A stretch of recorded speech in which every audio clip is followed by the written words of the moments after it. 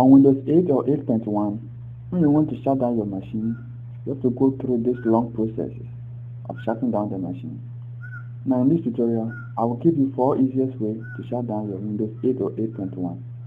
The first method is to right-click on your desktop, go to New, then click on Shortcut to create a shortcut. When the windows pop up, you just type in this command: shutdown.exe space -t space 00 space -s. Be mindful of the spaces, they are very important. When you are done, just click on Next and give your shortcut a name. I will name mine Shutdown. Then click on Finish. Now I have the shortcut on my desktop. We are going to change the icon to make it look nicer. So right click, go to Properties, then you find Change Icon.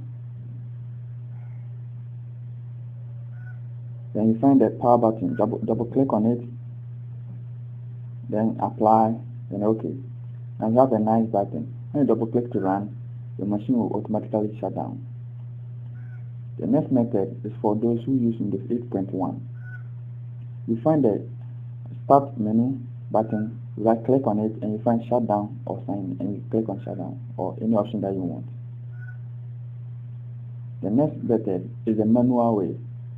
You find your power option, type power options, and you find it, click on that, and then you choose what the power button does, and then you click on that and you select Shutdown. So anytime you click on the power button, your machine will automatically shut down. It will not affect your computer. The last method is by pressing Alt plus F4 on your machine, and this window will pop up. Select the option and click on OK. Thanks for watching. Subscribe to this channel. Bye bye.